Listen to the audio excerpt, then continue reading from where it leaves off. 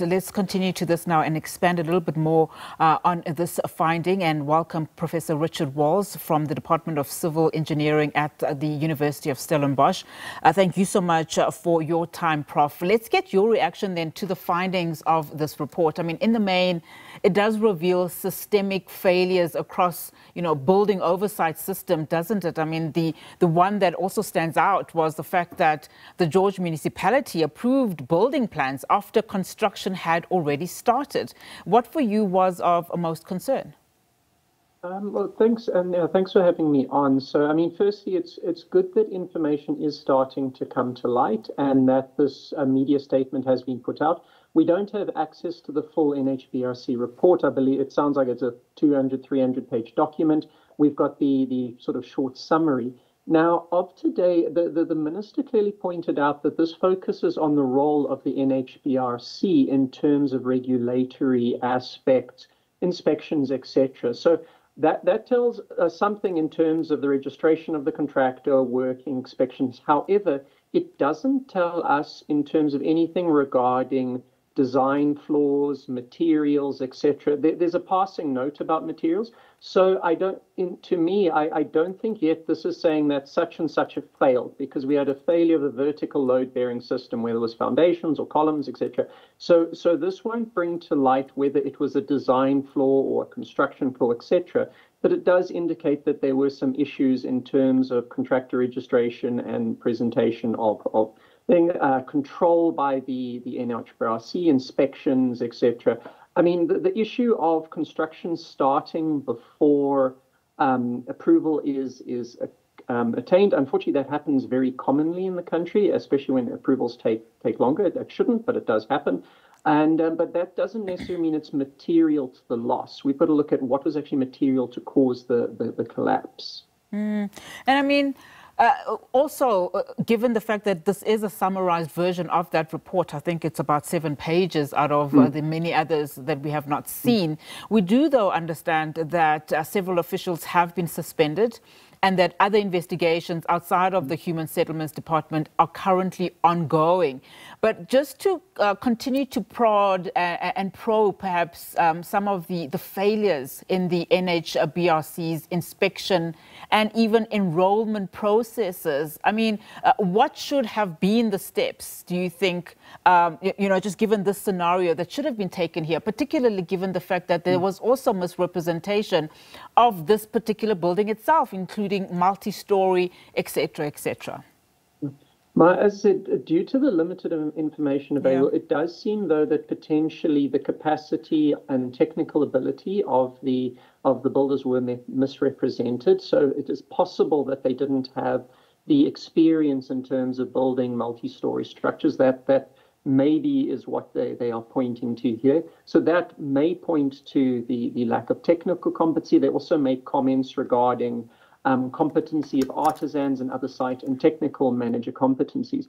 Once again, I think we will need to wait for the other reports, Department of Labour, South African Police Service, Engineering Council of South Africa, Western Cape Province, etc., to see how many of these contributed indirectly and how many of them contributed directly. Because something ultimately structurally failed, many of these things could have happened and no structural failure would have resulted. They're not saying they were good things. They appears to point to various problems on this site, but they need to see which of those contributed to the load carrying capacity being exceeded and then the building collapsing. And perhaps, Prof, let's just talk about how important then the municipalities' approval roles are in this case, and how best, coordination can then happen, given just, the layers of multiple stakeholders that are involved here, including, of course, national departments, coordination thereof. Where do you think, the system as it works should be tightened? So one thing, though, is when you do a council approval, one thing we need to know what actually failed first, so what brought down the building. And councils don't check design calculations, they don't check member sizes, they check general layouts and parking sizes and fire safety and various other things, but they don't do a third-party review. So if it was a structural failure due to something having been under-designed, The municipality could not have been expected to identify that. Also, if it was poor quality materials, they weren't there to do the inspection. So yes, the municipality is important, and approval processes are important, but it may or may not be related to what actually brought down the building. So good quality approval processes really do help and are important, but you can have a building which is incorrectly designed or incorrectly constructed, where every T is crossed and I is dotted in your approval authority. So often you'll need multiple levels of quality control. The council approval plus quality engineers, plus quality contractors, plus inspections, etc. All those things together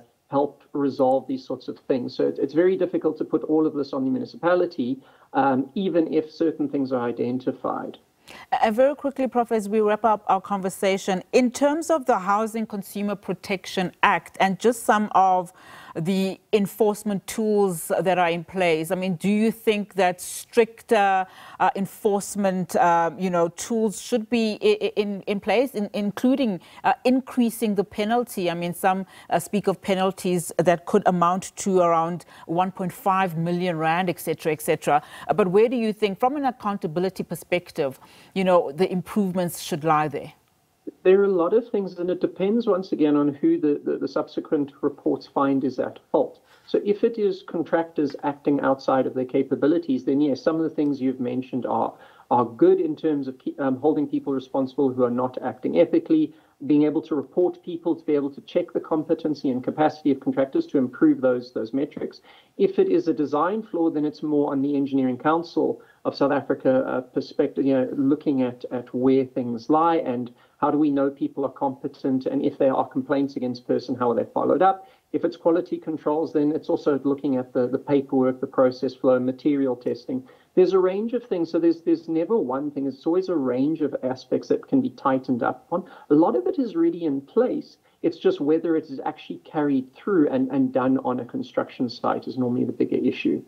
All right, Professor Walls, let's leave it there for now. Thank you so much for your time. Professor Richard Walls from the Department of Civil Engineering at Stellenbosch University, of course, responding there to that report by Minister of Human Settlements, Thembi Simelane, also revealing a number of factors, including the George municipality approved building plans while construction was already underway. Several officials have now been suspended. Several investigations are also taking place. You will, of course, recall that 34 people lost their lives during that building collapse in George in the Western Cape.